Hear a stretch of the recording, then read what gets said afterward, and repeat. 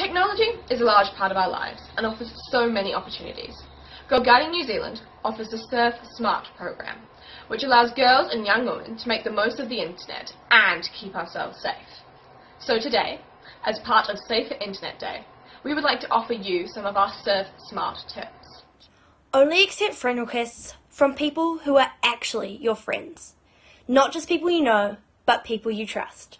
Just block people. If somebody creepy or toxic is messaging you, it's so much better to just block them.